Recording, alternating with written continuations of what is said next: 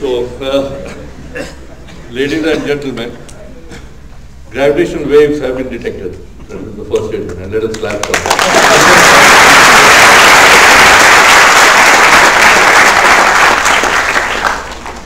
So this is Einstein's Centennial gift, because this is exactly 100 years after Einstein predicted the existence of gravitational waves.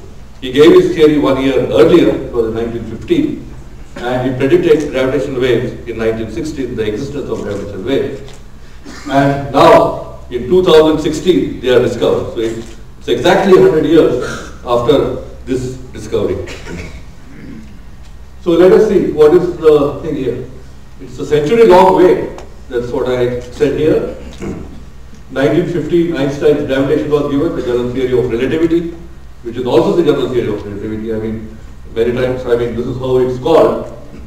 It's the theory of gravitation. Then, the 1916, Einstein's most spectacular prediction, and this is of gravitational waves. And here's a picture of Einstein, which shows he's writing this famous equation, Einstein's equations for general relativity. And here we have 2016, the direct detection of gravitational waves. And it confirms the predictions of general relativity also in the strong field regime. Okay, so there are a lot of things which are here, in this thing, that we have many tests of general relativity, but most of them are, all of them are in the weak field regime. But this is the first test which is there in the strong field regime, where two black holes collide and give out gravitational waves. So this is a simulation of two black holes which are spiraling into each other, forming a single big black hole. And this is the discovery, what has been found. Two black holes, and this was found on 14th September 2015 at 9:45 universal time. So here it was something like, I suppose, 3:20 or something, 5.5 hours ahead. So 3:20 in the afternoon on 14th September, this was the discovery. It was seen in the data, and in fact 3 minutes later it was found actually in the data. So it's a thing, but we had to wait many months. Now it is how many? It was in September, now it is February. So we had to wait 5 months to wait out that this is in fact gravitational wave and it is not noise. So this was the thing here. And this is a three-in-one discovery. It's not a discovery which is just of gravitational waves. It is not only the direct detection of gravitational waves, but it is also the direct detection of black holes. We have not seen black holes directly. We have black hole candidates and so on. We see matter falling into the black hole, emitting X-rays and all kind of electromagnetic radiation, or we can see Kepler's, stars around the black hole, following Keplerian orbits and so on, and from which we can say that this is a black hole. So these are, like for example, in the center of a galaxy. So we have this kind of a, that's an indirect detection of black holes. But this is a direct detection of black holes, because we actually see the waves in a gravitational wave strain. I'll come to that, what do you mean by that. So, and also it is the first detection of a black hole binary system. So we have binary systems which are seen, white dwarf binaries. You have got neutron star binaries, which are small stars, which are not really black holes, but they are like a big nucleus, big stars, which are something like 10 kilometers in radius. 10 kilometers is from here to Pune station.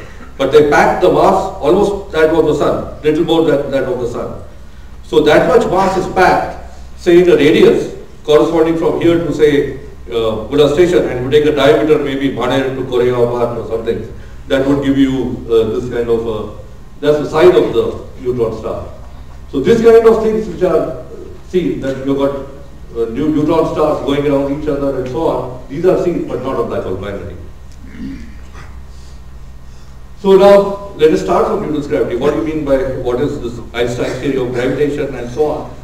So first was Newton's gravity, and he gave the so-called, the famous inverse square law. Everybody knows this from school physics, that this is what it is.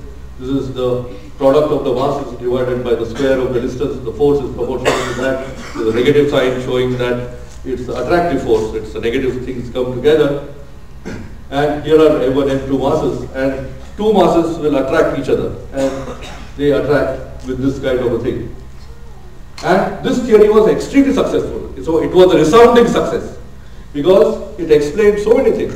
First of all, it explained planetary orbits, the Earth going around the Sun, the other planets, and so on. It also explained terrestrial gravity. That means apples falling and things falling down here on Earth. This sort of thing was explained also by the same theory. In fact, it went from macromolecules to galaxies. They explained many orbits and so on. So then what was the problem? The problem was there was inadequacy in the Newtonian theory, and it was a conceptual inadequacy, which Einstein had found. In Newtonian gravity, signals travel instantaneously. That means if I shake a mass here, immediately the field will be changed everywhere else in the universe. So, so in principle, I can send by Morse code, for example, a signal from here to anywhere at the corner of the universe, at the end of the universe, with instantaneously. But this was, in fact, this is not possible, as was shown by Einstein himself in 1905 in his so-called special theory of relativity, which came before general relativity, in which signals can at most travel with the speed of light. And the speed of light is 300,000 kilometers per second. So there was, in fact, a need for changing or revamping Newton's gravity, and you needed a new theory of gravity, and this was the general theory of relativity. So he gave the general theory of relativity, and what I'm going to tell you here is, in fact, a prescription of what it is. So here is a cartoon which I have drawn. The same cartoon for which you have the sun in the center and a planet going around. So in Einstein's theory, what happens? The picture is different. You don't have masses which attract each other and so on. You have mass in the center or something like that. There's a mass there. The mass curves the space-time around it. Okay, so there is a mass curving the space-time around it, and a test particle like the planet, okay, follows the straightest possible path it can in that particular geometry. So it's like you have a sphere, for example, something like a sphere. The sphere is a curved object. You can't draw a straight line on a sphere. And only thing you can draw is the, say, curves and arcs. The straightest possible line you can draw is a great arc of the circle. That's the best thing you can draw. So this, in fact, is a straight line, in fact, in Einstein's geometry. So this is the whole space-time is curved. That's why it's going in this elliptical path or whatever you see here. So this was the basic thing. And then you have to give a law as how mass curves. And these were his famous equations which he gave. The curvature is on this side. The space-time, how should the space-time curve? Given the matter was on this side, the right-hand side. And this side was you have the curvature stuff. So you have to solve these Einstein's equations. Written here, they don't look very that difficult, but they are really difficult. There are 10 of the equations, coupled, non-linear, and whatever you have. In Newton's theory, it is simple. It's a linear equation of a single variable. So that's the sort of thing which is there. And this is so gravitation is a manifestation of the curvature of space-time. So now we come to gravitational waves. What are gravitational waves? So we have success of general relativity. So we have here gravitational waves are waves with the curvature of space-time. That's what it is. So this is the success of general relativity. It explains equally well falling apples at planetary orbits. But it predicts many other things. The expanding universe. So you see that the universe is expanding. So this is also predicted by the general theory of relativity. It predicts black holes. Newton's theory does not predict black holes. It also predicts gravitational waves, and this is what we are interested in here in this particular lecture. So these are like the simulation which shows two bodies again going around to each other. You will see it all the time because these are exactly the kind of things which we saw in the particular event, which was in fact announced yesterday. So here we have this particular thing. So what are gravitational waves? These are waves in the ripples in the curvature of space-time. Because mass curves space, anything which is moving around or so on will also curve space, but it will produce also waves. And two particles or two masses going around each other will produce waves which will look something like ripples moving away to infinity. So these are gravitational waves, and these are waves in the curvature of space-time. So how do you detect these waves? So this is the principle of detection. You detect these waves by seeing the effect the wave has on particles. Like how do you detect the electromagnetic wave? You detect the electromagnetic wave by putting a charge there. You put a charge or you put an antenna which has got free charges in it. If an electromagnetic wave impinges on it, the free charges move, causing a current which you amplify and see. So here what are your charges? The charges are the masses. So what you put is test masses which are here, and did you see what is the effect on these test masses if a gravitational wave impinges on them? So now here we have a gravitational wave which goes into the ball. It has two polarizations just like the electromagnetic wave, and this what is shown is two particular polarizations. So you take a circular ring of particles and electromagnetic wave goes into this, that gravitational wave goes into this, that ring of particles will be distorted into an ellipse, once this way and once that way, and this is the kind of motion that you see. But the problem is, gravitational wave, gravity in fact is a very weak force, and this is a very simple experiment which demonstrates this. Here I have lifted this glass of water. You might think what has happened. Okay. So this shows that gravity is very weak. So how? The whole earth is acting on this glass of water. Okay? The whole earth here, okay, is pulling down on this glass of water, but my arm is lifting this up. There are only few molecules in my arm, okay, as compared to that of the earth.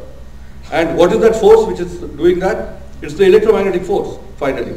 So if you go down to muscle contractions and so on and break it down, what is the ultimate force? It is in fact electromagnetic. So it shows how weak gravitation is as compared to electromagnetic. So gravity is a weak force, and therefore these waves are also extremely weak and hence hard to detect. So Einstein, although he predicted the existence of gravitational waves, in fact in his lifetime he never thought that such waves would be detected. With that time, given the technology at the time. But now, after 100 years, the technology has improved so much that we are now able to see these waves. We can make detectors to in fact look at this kind of waves. And you have to measure how much. One part with 10 to the power 20, 10 and 22 zeros on this. Okay. One part with 10 to the 22. You can see how much it is. So if you want to measure this waves, these particles, if you put two particles here, this is a very exaggerated image of this. The circles are almost remaining circles. They change by one part in 10 to the 22. And what does that mean? If I take 1 meter, if I think of this as a 1 meter thing here, the change is 10 to the minus 22 meters. Okay, 10 to the minus 22 meters is an enormously small distance. Okay, 10 to the minus 15 meters is a nucleus, okay, or a proton size, and you are talking of 7 or 8 koti down, 1 crore down, from that. So that's the sort of distance, that's the sort of thing you have to measure. So what do? You try to make this bigger and so on. So I'll come to this. So you have to measure 1,000 the size of the proton. So this was, as my esteemed colleague here mentioned, Joe Weber. So here's a picture of Weber with this bar detector. Okay, so here's the bar detector. So it was in the mid 60s and 70s when he showed this, when he made this bar detector. He says, I am going to do something great and something challenging. And as I said, many fish swim along with this thing. This is what it is, the live fish swim against it. And he was one of the live fishes who swam against the stream. And so he made this resonant bar detectors, but there are limitations to this kind of detectors because they are small. First of all, they are not scalable, they are resonant, they are narrow band and so on. The better kind of detectors, which were again proposed later by Forward and so on. In fact, Forward wrote me a letter after we RL Forward. He wrote a letter to me after we published the first paper, Sanjeev Prakash and Dhurandhar, which appears prominently in the references which are cited in the detection paper of this black holes. So he proposed what to do, and he proposed the interferometric design. So the laser interferometer is in fact the right kind of detector to in fact detect these kind of waves. This is a movie showing this detector. It's a schematic, you have the laser beam here, the laser here. Then this beam goes inside, it comes back from the test masses, it combines over here, and then it goes on to the photodiode, which is over here. So this is a perfect arrangement, in fact, for detecting gravitational waves. So I talked with the whole ring of particles. You can think of just two particles here and the reference particle in the center here. If a gravitational wave hits this, the two arms move like this. One arm is compressed, the other arm is elongated. And looking at the difference in the arm, the path length difference, you can detect that on the photodiode. And you look for what is called, usually was called a fringe shift. In the old days it was called fringe shift because you have to misalign the interferometers. Nowadays you don't do that.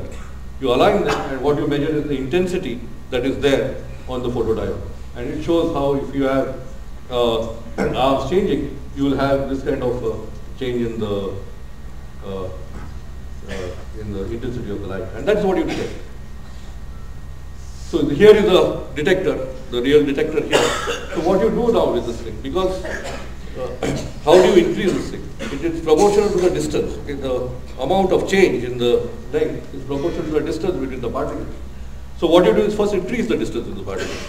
So instead of having a 1 meter detector, say a tabletop, you make your detector 4 kilometer size. So here is a 4 kilometer size detector in Louisiana. This is Louisiana, USA. And here is the center mass. Here is one end test mass, here is the other end test mass. So you have that ring which I showed is this ring. This whole ring is this, if you think of this. If a wave hits this, that ring will oscillate, will change, and this mass will move, these arms will oscillate or will change in length, and you will see the effect on the photo detector here. So this is what is the basic idea here, and this is what you see. Here is the aerial view of the same detector. And this is what you see as the building in this thing. Then this is the arm, one of the arms. It is west and south. The X arm is the west and south arm is the Y, it's called. So one arm is the west arm and one is the south arm. So I think, so that's the south arm and this is the west arm, as you can see here. And now you go across this arm. So this is the west arm we are going across, and you can see this kind of a detector.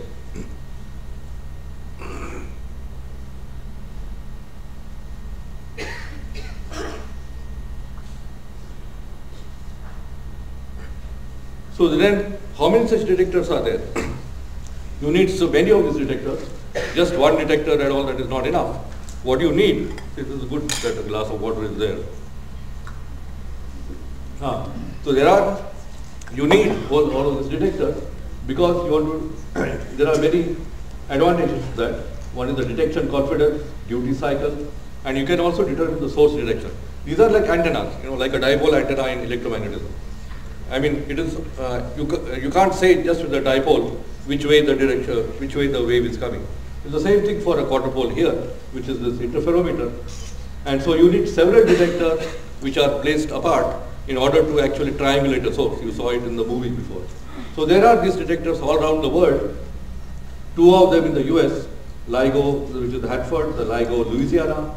There is a smaller detector, GEO, which is 0.6 kilometers in Germany. There is a Virgo detector, which is 3 kilometers in size, so which is the kilometer size detectors are the important ones. And there are future, is the Kagra detector, which is coming up in Japan. Okay, so these are all these detectors which are there. And one has to battle against the noise. And so noise is an important thing here because you are measuring extremely small, minute effects. Effects are at the level of size of a proton. I mean, if I just shake this, the ground is shaking at 1 micron, okay, level of 1 micron. How do you get rid of all this? So you need a whole lot of technology that goes into it to kill the noise, to reduce the noise. So there are things like the passive isolation, just like seismic isolation, just like what you have in a car, for example. Okay, so things like that. So all these things shows what is there inside the detector, and the main thing is you have to kill the noise or reduce the noise to that level that where your signal slowly starts becoming visible in it. So there are many things in that. So all this thing which is here, you can see all these things here. This is the tube. This is the cement tube, first of all, which shows. It shows there is a cement tube. And inside that is actually another tube which is a vacuum, complete vacuum there. and the laser beam here goes inside this vacuum. Okay? So this is the vacuum, this thing in that, there should be vacuum. Otherwise, if there are any particles there, the particles will scatter the light and you'll see it. You'll think it's a gravitational wave. That's noise. These are the vacuum tanks and so on. So you have this, you have to fight against this noise, and the fight against this noise has to be done with this lot of technology of lasers, vacuum, seismic isolation, and so on, control systems, and everything. All these things have to be there, and they have to. The technology is in fact pushed to the limits. Now, how far can this detector see? The LIGO detectors. So this is the LIGO detector thing. They can see up to this thing. This is a picture which is drawn here. If you can see this is 100 million light years. This is the scale of 100 million light years. So this can see up to 600 million light years. Okay, 600 million light years. The light year is, as I said, or is something like what? The light travels, how much the distance light travels in a year. That's like something like 10 to the 13 kilometers. A million light years is 1 million times that, 10 to the 19 kilometers. And this is 100 million light years at this level. This is 600 million light years. Then you might ask what source? I mean, the source is 2 neutron stars, okay, which are say 1.4 solar masses. So you take the sun, multiply the mass by 1.4. Such neutron stars, okay, which are packed in say 10 kilometer radius, you need compact objects to produce these waves, stronger waves. These, if they go around each other, these are the kind of objects which can be detected up to 600 megaparsecs when the LIGO starts working at its peak sensitivity. Right now it is not at the peak sensitivity, it is something like 1/3 its peak sensitivity. Even then we have detected these black holes, and they are still improving. I mean, this is just the first run of the advanced LIGO. In fact, a few years will go in order to improve the sensitivity of this detector to this thing. And the inside thing shows the initial detectors. What are the range? The range was like 25 megaparsecs. It was for 25 megaparsecs means 75 or 80 light years. 80 million light years. That was the range. But that has improved enormously. So what are the kind of astrophysical sources that you see from this? The astrophysical sources we hope to see, this is all our knowledge from the electromagnetic, are compact binary coincidences, which are called chirps, where 2 compact objects go around each other like neutron stars or black holes and so on. These will merge and give rise to a signal, gravitational wave signal, which is strong enough. Or supernovae. Supernovae are big, explosions, okay, of stars. And if this is anisotropic, they will give rise to gravitational waves. And these are the kind of sources which could be detected by this kind of detectors. Then there are pulsars, which are the ones which are rotating neutron stars. If they have a asymmetry, then this asymmetry can be seen. And this asymmetry, if it's there and it's rotating very fast, it can give rise to periodic gravitational waves.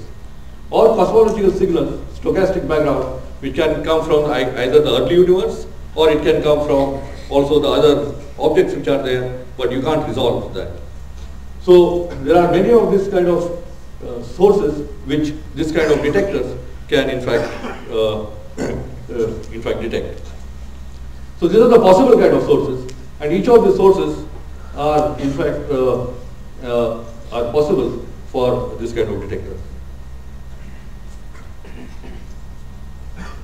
So we come to the compact coalescing binary, because this is in fact the main thing. The source which has been detected, in fact, is a binary black hole, and which is a compact coalescing binary. It's called a compact because a black hole is compact, a neutron star is compact.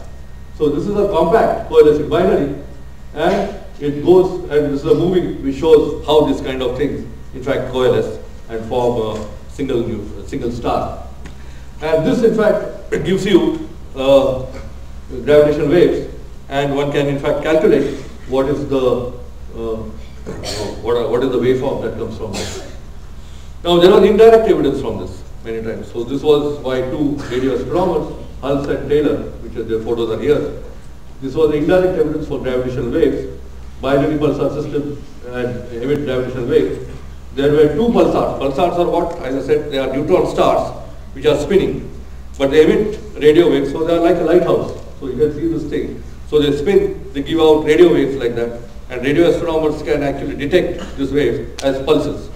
So these are, in fact, pulsars, which are there, which are going around each other. You see them, the Hulse-Taylor binary pulsar, and they go around, and what you observe is in fact this, that there is this kind of a figure which has been drawn here, which shows that their period is decreasing. That means they are spinning around each other, but they are coming closer and closer together. As they come closer together, because of Kepler's law, the smaller the orbit, larger the speed of things, or lower is the period. So the period keeps on decreasing as the stars keep on losing energy. So what has been plotted here is the periastron shift. So the star comes back again to the position a little earlier than expected. And so you can plot the cumulative periastron time versus the years. This has been observed for 40 years roughly here. And you can see that this is the curve here predicted by general relativity. With general relativity you can calculate how much gravitational waves are emitted by the stars, and you can feed this back into the whole equation of the orbit. So what happens here is that gravitational waves are emitted, then you calculate the amount of energy coming out, feed that energy loss into the orbit equation, and see what happens, how much the thing is slowed down. And you can calculate this theoretically. And the theoretical prediction is this continuous curve which you see here, and these are the observations, right or not, exactly. So you can see that this is a indirect evidence, because you don't actually see the waves. What you see here is the effect of the whole thing, the period decreasing and the whole orbit collapsing. And a Nobel Prize, in fact, was given to this in 1993, and this was the Hulse-Taylor binary pulsar. So this indirect evidence was there, and it established the existence of gravitational waves anyway here. So what are these coalescing compact binaries? So I have shown something here. This is a schematic of two stars going around each other. It's a very good source for this kind of laser interferometric detector. It's a broadband source, best for interferometric detectors, and it's a very clean system. So you can actually calculate the waveform for this thing. The waveform is very well modeled by approximations, which is this thing. And this is the kind of work which was done by Bala Iyer and his group at Raman Institute, and with the French people and a big consortium. And this is, it's very hard to calculate this waveform. It's not so easy to calculate the waveform because of the fact that Einstein's theory itself is very difficult. It has got extremely complicated set of equations which you have to solve, and you can't solve them exactly, even the two-body problem. You know that in Newtonian mechanics you can easily solve the two-body problem. It's in any standard textbook, Goldstein for example. But here you cannot solve this problem, and it has not been solved analytically. And the only thing that you can hope for is approximations or numerical relativity. So you can in fact integrate this equation numerically on a computer. And it's only recently that one has been able to make progress and actually obtain a waveform using computers and numerical relativity. So you have the whole waveform now computed, and we have this waveform actually calculated for a coalescing compact binary. Of course, again, there are not many waveforms which have been calculated. The last I heard about 6 months back was they had about 200 waveforms which were already there. So now this comes to our work, which is the maximum coalescing binary signal. So what happens is that this signal may be there, but the signal is so weak, even then, even though you make your detectors very sensitive and very, the noise still is high above the noise.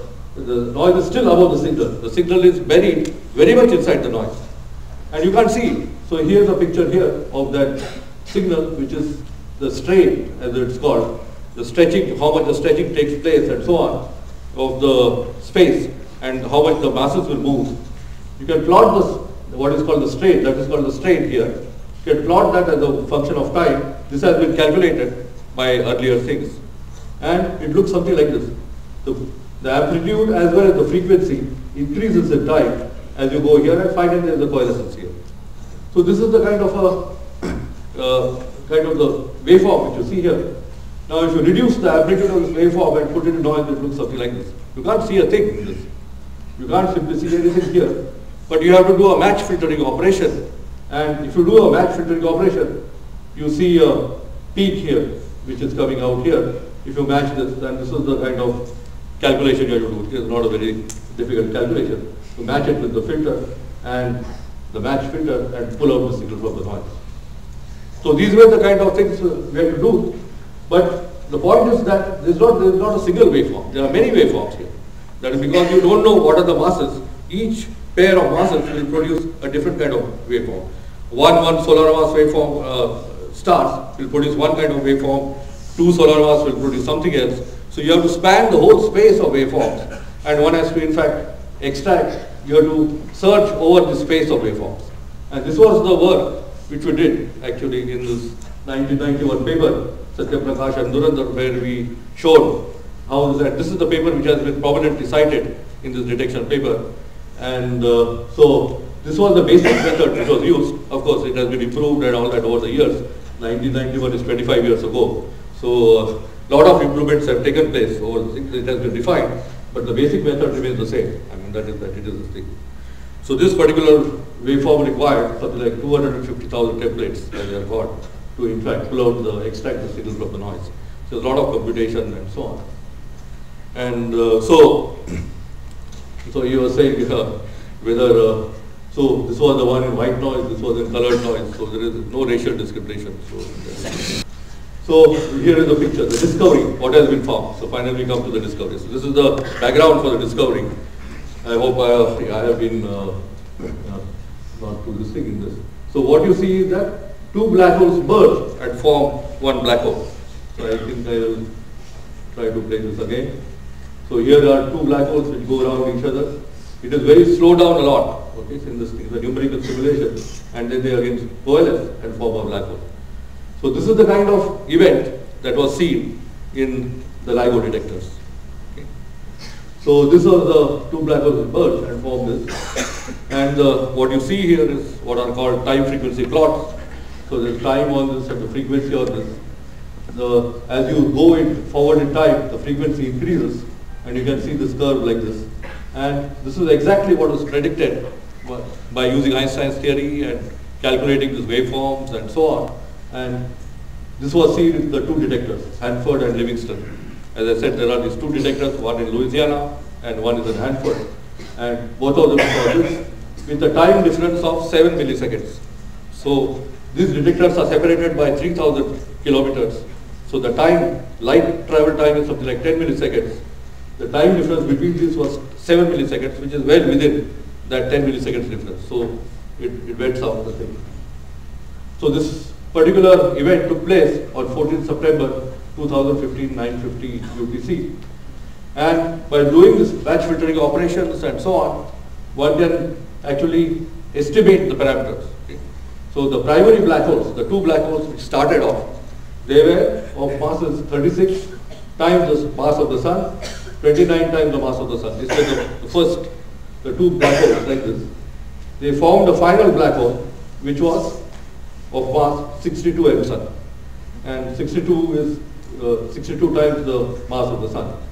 And also there was a angular momentum, it was like 2/3 the maximum angular momentum that can be there for a black hole. That is called the extremal black hole and so on. But anyway, so this was all these things could be seen, and this particular event was how many? About 400 megaparsecs or 130 what? 130, I mean, I have to 400 megaparsecs is 130 million light years.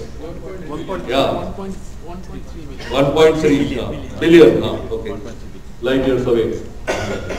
So this was the kind of thing which was seen, and what you see is that when it goes here, the waveform stops, and this is where the quasi-normal mode or the ring down comes in, and then I have to point the laser pointer to him.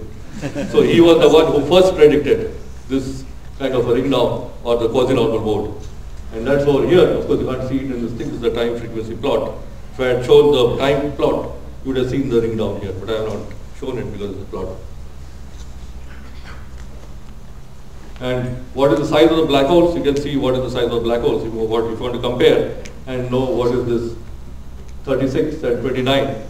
The size of the black holes are about few hundred kilometers, 200 here. 60 and Sun is like a 400 kilometer size black hole. The diameter is 400 kilometers. So it covers almost a state. That's the size of the black hole, which was finally formed when these two black holes merged. So all this information could be got from this particular event. So how we got the black hole? This is the. So what did India contribute to this discovery? So what did India contribute? So the first was this quasi-orbital modes of a black hole. The black hole rings like a bell. So this is the thing. This is C.V. Vishweshwara, 1970, who spoke just before me, and of course it was Hubert in the thing, all these things. So 1970, he predicted this, and later on Chandrasekhar and his whole group worked on this quasi-normal modes. And we are sitting in the Chandrasekhar auditorium right now. Okay, so this is the thing, and the whole group worked a lot on this quasi-normal modes and made a big study of this, and you can find all this in his book, Mathematical Theory of Black Holes. And then the next thing was how to extract and measure gravitational signals from detector data. That was my group here, and this was at IUCAA, and we started work right from the beginning of IUCAA, 1989, and with Satya Prakash, who was my postdoc at the time, and other people, and who became later on faculty here, and now who is at Cardiff.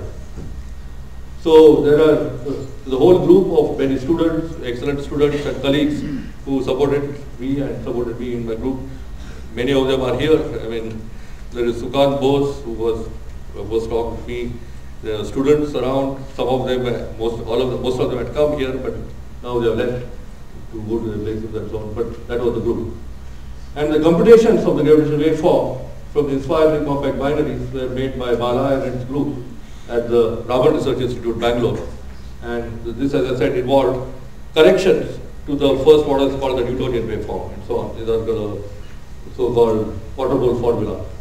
And these computations are very lengthy, tedious and complicated, and one has to really check these things out. And even then, you get up to the end, then after the last part is taken over by numerical relativity, when the black holes merge together. And again, you have the ring down, which is again predicted, as I said, by this gentleman here. So, how did they contribute? So there are, in Indigo LSE, there are actually 62 people, 62 versus people there, but there are 37 Indigo LSE authors on the detection paper. So there's a paper which has been written here, and there are 37 Indigo LSE authors actually listed on this paper. And of course, we are there and much of the group here. Okay, so let's see. So this Indigo, which is called the Indian Initiative in Gravitational Wave Observatory, there are several institutions involved. So there are 12 of these institutions. These are the 3 institutions here: IUCAA, RRChat, and IPR. So there are people from here who had come for this particular meeting, and they are still here. And there are people who are also members from TIFR and ISC Bangalore. So there is a whole lot of people, and they are all spread around India here.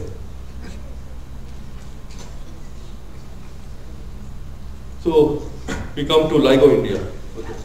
So an Indian detector, a proposal for Indian detector to be built in India. Why is it a good idea and for the world? First of all, it is a strategic relocation for gravitational wave astronomy, because we are very far away from the current detectors. So like we are from US, we are pretty far away. We are almost at the other end of the Earth. And the light travel time is like 39 milliseconds. That's almost the maximum that you can get on the Earth. Earth diameter is, I don't know how much, 40 or 42 milliseconds light travel time. So there are, if you have extra detectors, then there are increased event rates, improved duty cycle, because the detector is not up all the time. There are upgrades and things going on. So maybe 80% of the time a detector is on. The more detectors you have, the more the chance that some detectors are working and so on. So that's why you have got improved duty cycle, detection confidence goes up because many detectors detect the same signal, then you know that it's the gravitational wave signal. It's very difficult that things here and there will have the same noise or environmental kind of interference coming in from anywhere.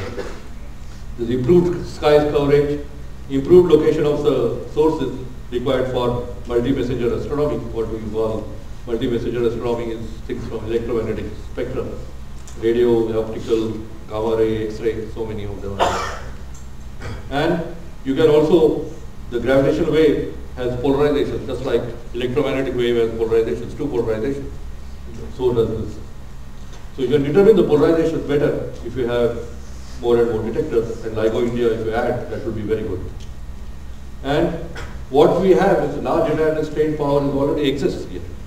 Trained power, trained manpower exists, and facilities exist for that.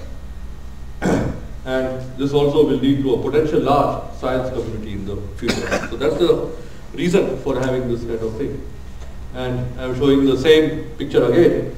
And what happens if you have here the LIGO India? So that's LIGO India in the thing over here. So this is a proposal for LIGO India. And so these are the detectors which are already there. This is the 600-meter detector, so it's not as sensitive as other detectors, but it has a lot of interesting experiments and all that can be done because its size is small. Then this is 3 kilometers, so this was doing upgrades at this time when this particular event went off. So only these two detectors really observed. Otherwise, this detector could have observed, I guess, this particular event. So there are these detectors in the future. The Japanese detector is there, which is the Kaga, which is also 3 kilometers. And this is going to be cryogenic also, so to decrease the noise, thermal noise as it's called, in the mirrors. And a proposal now for LIGO India here, which is being considered. So if only LIGO India was there, hi. So this is the thing. So if it had been there, then what would have happened? So right now the thing is that because there are just two detectors, you can only get a circle in the sky because you take time delays from this and see what happens, where is the source. So you get a circle in the sky. And basically what you get, because of antenna patterns, there's a pattern also for this detector, you get a shape which looks like a fish. Here you can see like this, okay, in this case. And so you can't locate the source very well. This source is located within something like 600 square degrees, okay, in the sky. Okay. So that's, what is 600 square degrees? So if you look at the moon, for example, the moon is about half a degree, okay, in size. That's the diameter. So its actual area is like 0.2 square degrees. So this is like 3,000 moons if you put. That is the kind of area. So 55 by 60 or 50 by 60 square if you draw, you will get of moons. You put the moons all together like this. This is the 600 square degree area. But if you had LIGO India, this would go down to about 2 to 7 square degrees, depending on where this source is actually. So you get this very small area here. So you can pinpoint the source much better if we had LIGO India already there, and if we had detected the source, this would have been the case.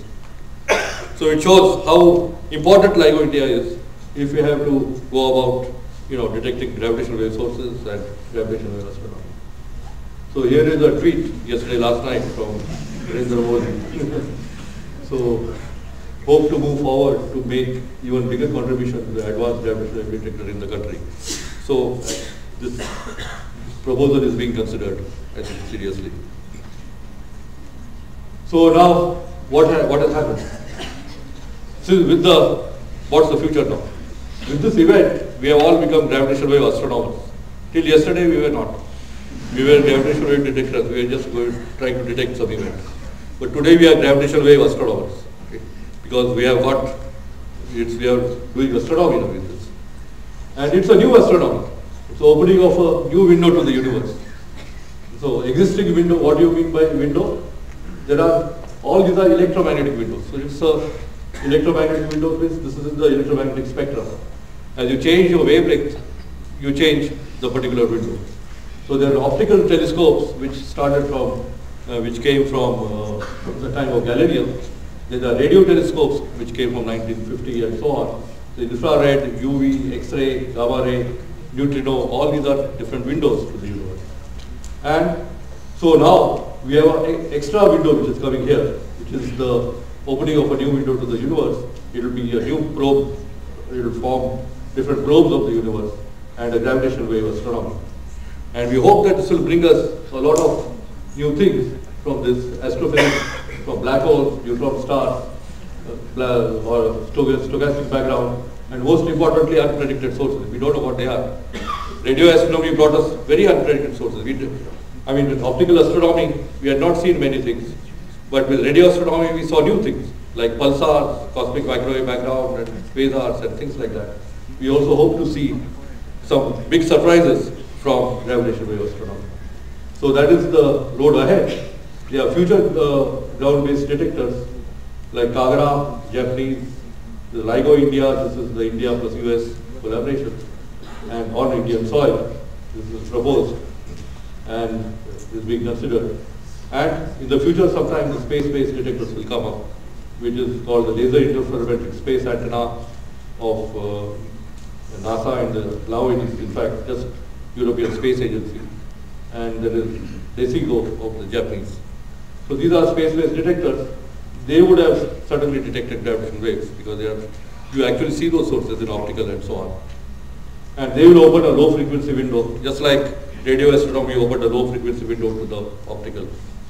So now, this is just the beginning. Thank you.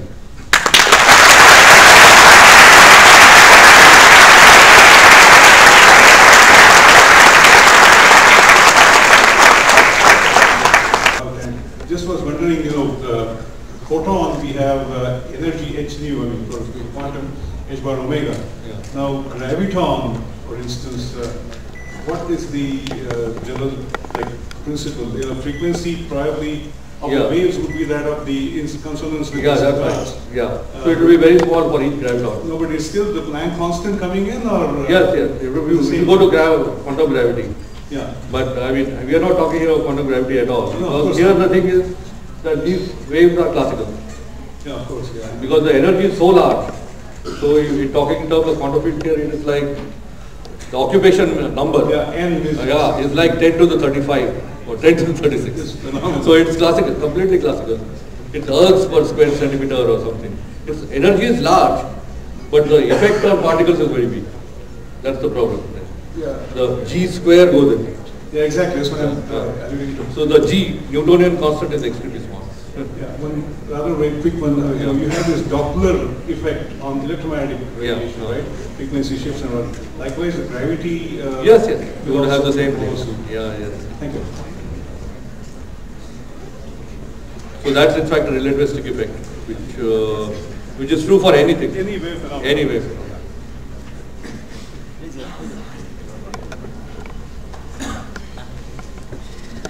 So you mentioned at the end two detectors that detect gravitational waves in space. In the final slide, I was wondering how those work, given that gravitational wave detectors on Earth have to be several kilometers long. Yeah. Are these really large satellites? Right. So the laser interferometric space antenna, which was the earlier thing, that design is no more there now. It's like the distance between the test masses, if you call them, which are spacecrafts. The test masses here are spacecrafts, and they are going around in orbit around the sun. Okay, so that would be heliocentric orbits. And you have laser beam, which points from one spacecraft to the other. You can't reflect it because it goes and it spreads because of diffraction. Okay. So only one side you can have this thing. You can have a beam. Okay. Like here you can make it oscillate and so on. You can make it reflect many times. Here you can make it bounce 200 times, 300 times, and so on. But here you can't do that. But you have a laser beam, and that monitors the distance between that. And the distance can be millions of kilometers. So you go to the low frequencies in that. So you open the low frequency windows like millihertz. Here I can show the frequency band. Here the frequency band is like our audio band. What you see, what you can hear, from 10 hertz to say kilohertz bandwidth. Right now it is like 30 hertz, 20 to 30 hertz. So these black holes which you have seen, really went from 30 hertz to about 300 hertz or 250 hertz or 300 hertz when they coalesced. So you can see very low frequency. The fact that you can go to low frequencies, you can actually get much stronger signals because your masses are bigger. The sources for such things are big masses. And the bigger the mass, stronger the signal.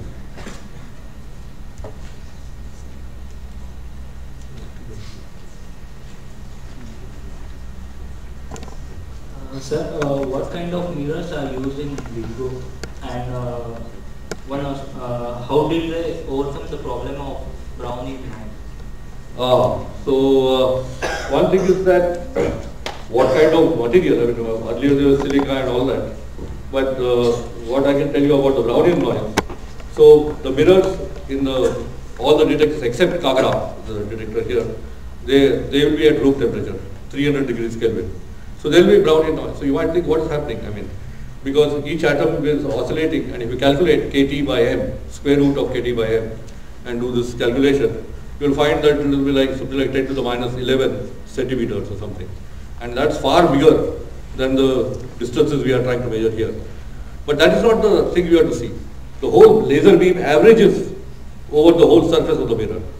So, and also takes time average during the period of the wave.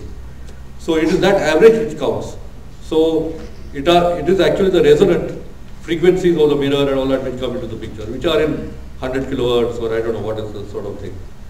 So that's the sort of thing. And the material was, I think, silica and all that. Maybe he knows, fused silica. Fused silica, Suprasil 311. Right.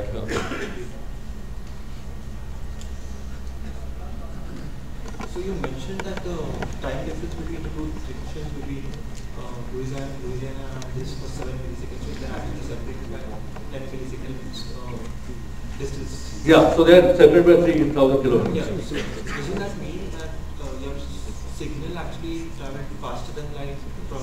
No, it means that, see, if you have two detectors here and the source is right on top here, you will see that, so there will be no time difference because the whole wave, it's a plane wave which will come and hit the two detectors at the same time. It doesn't mean anything like that.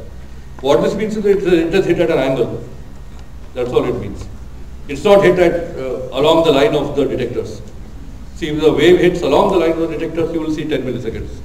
Otherwise, it will be an angle, some sine theta or something, which will be 0.7 or whatever, or cos theta, I don't know, which your wave, you measure the theta.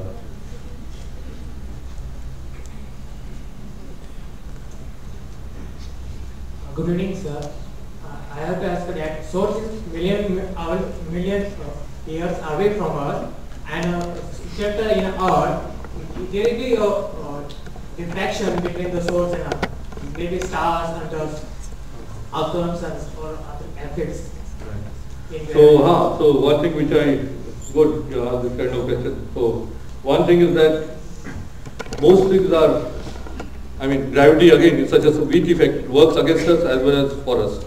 So in this case it works for us because it simply doesn't get scattered. Gravitational waves, they travel anything. I mean, you can have a source, right, if you build a detector here, you can have a source below the earth.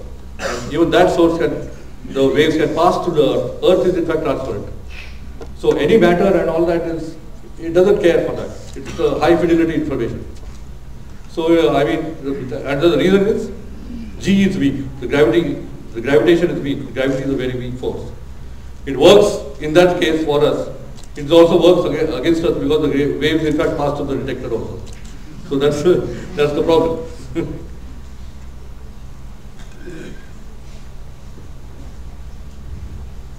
So you mentioned the time delay between those two detectors in US. Yeah. So that is basically calculated by the speed of light. Ah, right. So how do you predict the speed of these waves? Right. So the gravitational waves, as given by Einstein's general relativity, if you think of the right theory of gravity, then in Einstein's theory, these gravitational waves travel with the speed of light. a speed of whatever, speed, universal speed c. So many times I get this question saying that why do gravitational waves travel at the speed of light? So then I ask back the question, why does light travel at the speed of gravitational waves?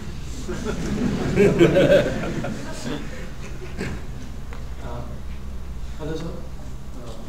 I wanted to ask that for optical astronomy, people for choosing a site for a telescope, it's a dark location. What? In optical astronomy, Yeah. you have to choose a site for a telescope, it's a dark location. Right. So how is the site characterizing? Right. So it's very important to choose the site very carefully here.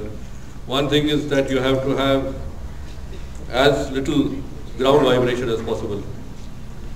So things like, or you have to be out of the earthquake zone. Okay. So where there are earthquakes and things like that, then it's not very easy to build detectors there. But still, Japan has managed. But I think in that case. But on the other hand, we try to do it as much as possible away from earthquakes. Then you can't be much near the sea, because the sea waves which hit the shore, they give you too much noise. So you can't go to South India. For example, if you want to build LIGO India, you can't go right up to because the India tapers down like this. So maybe below Bangalore or Chennai, it will not be possible to build such a detector. But anywhere up would be better. But then there are earthquake zones near Assam and things like that. So all those have to be avoided. So that is so that's how the site has to be chosen. It has to be flat also, because you need an arm which has to be basically flat down. Anything else? Second platform. Question like, what is the unit of gravitational waves? Is it What? what is the unit of gravitational waves? How it is defined? Measured, quantified. So you can measure it in terms of usual energy, ergs, or joules, or whatever you call in terms of energy. But the thing which we use here is in fact what is called the metric perturbation of the strain. So that is the, if you take two masses and a gravitational wave passes through that, how much will these two masses move? As a fraction. What is the fractional distance this two masses move? So it is 1 meter and the masses move by say 1 centimeter. I mean that's an enormous amount. Then you would say the strain is 1/100. Okay. So that's the thing, how much the masses move. If you take the masses 2 meters away, they would move 2 centimeters. That's the property of the wave. It stretches the space. So Einstein's theory tells you what masses stretch and push and pull the space, and time also. Time is also the same thing happens. Right. Yeah, there was remember reading about remember reading sometime a few months about a space-based detector. Right. I think there you have advantages of vacuum and distance is not a constraint. Right, vacuum comes for free. Yeah. Any updates on that plan? There was, I think there was one satellite launch that was. That was what do you call this? Pathfinder. Lisa Pathfinder. What? Lisa Pathfinder. Pathfinder, yeah. It was a Pathfinder. That was just to test the technology. But in future, will that be a way? Yeah, that will be a very good way also. But we don't know. It's just a money constraint. So they have not thought of ELISA. This is a 1 million kilometer detector. But we don't know when it will go up. Earlier it was something like, like 20 years later. But now with this discovery, I hope it will be sort of brought nearer. So it would have gone up in 2034. That was the sort of thing.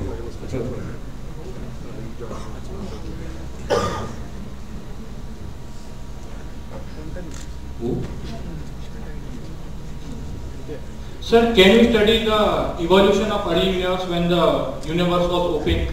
Some few hundred thousand years after the Big Bang? Yeah, opaque in the sense of opaque to electromagnetic waves. It's not opaque to gravitational waves. Yeah. So we can use gravitational waves to study evolution? Yeah, exactly. Right. So what are the limiting factors on this arm length? So the arm length on ground, one is the curvature of the earth. Because the earth curves, what happens is your mirrors, so your test mass is actually mirrors which are hanging. So they have to hang parallelly. If you go too far, then the mirrors will hang like this. Then you will have technological problems. Okay, then you have to do something else for this. So basically beyond 10 kilometers is impossible. 4 kilometers is what is done now. But up to 10 kilometers could be okay. So the more arm length means more better, more sensitivity. But you can't go much more than that. Even for 4 kilometers you have to do something. Even that much is bad. So you have to correct for that. What do you call non-parallelness for the mirrors.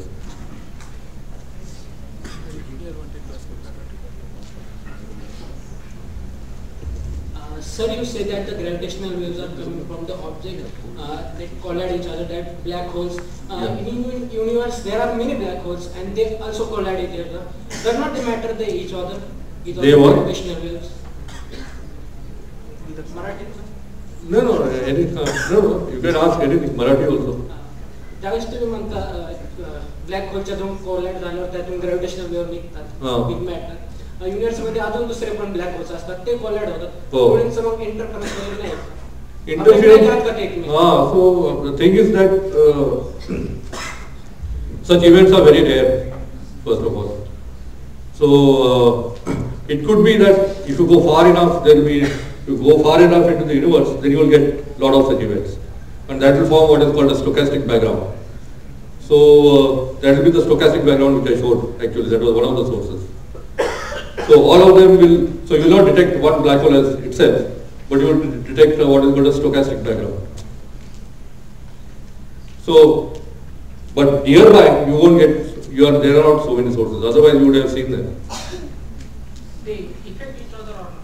No. So yeah, it can. I mean, it's a wave. So you can have, in principle, of course, there can be phase cancellation, but it's so unlikely. I mean, this black hole is 35. I mean, it took place something like in September and so on. So we have to see what is the sort of the rate, event rate, and things like that. It's very small. I mean, it's like the kind of predicted rates are like few or tens per year or something like that. That is the sort of kind of rate. Last two questions. Oh, there are like so many hands up here still. Okay, 3. This is option. So the distance of this source is so huge, like some 1.3 billion light years or something. Yeah. So do we have to take into account the interaction of these gravitational waves with dark matter that is in between? Dark matter, again, as I said, matter hardly affects this wave, whether it is dark or not. So it doesn't really matter that much. I mean, matter doesn't matter.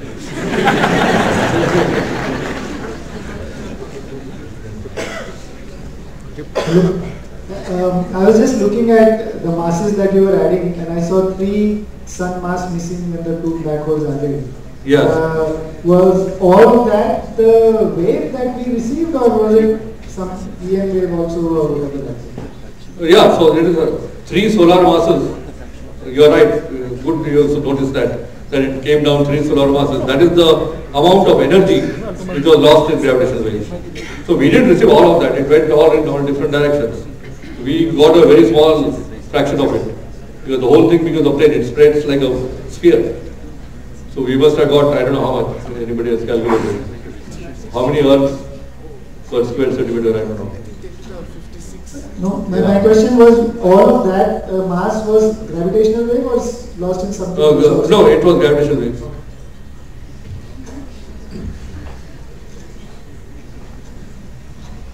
Does this wave or the wave decay? Decay? Yeah. Do they come down or the intensity come down? No, if it spreads, the amplitude goes down as 1 over r, 1 over the distance. Yeah, I mean, as you go away from the spherical, it's a spherical wave, and it has a certain amount of energy. So the amplitude, the strain, goes down as 1 over r, 1 over the distance. Energy will go down as, or flux will go down as 1 over r square. Not energy, but power per unit area or whatever. That will go down as 1 over r square. Okay. Yeah. So you said matter doesn't affect the gravitational waves, but shouldn't the gravitational potential created by the matter affect the gravitational waves? Yeah, I mean that way it can affect. I mean it can pass through matter and all that. So it is possible that it is. I mean if it's another big black hole sitting somewhere and so on, you can have lensing and all that. So that way it can be affected, but it won't be absorbed or scattered too much in this thing. So it's just like light gets lensed, so does this. When gravitational waves are emitted, they should have interacted with the many different gravitational potentials because of many other stars. Right. How do we get? But that potential is, I don't know how much it is. I mean, it is like it's not too much. It's a very minor effect. So what do you think? Okay, maybe we'll take 2 more questions. That gentleman over there, no, there first. Yeah.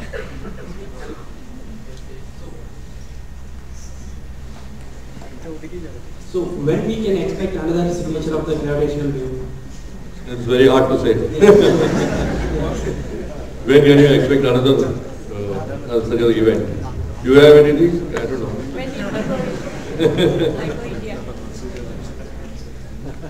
Yes, sir.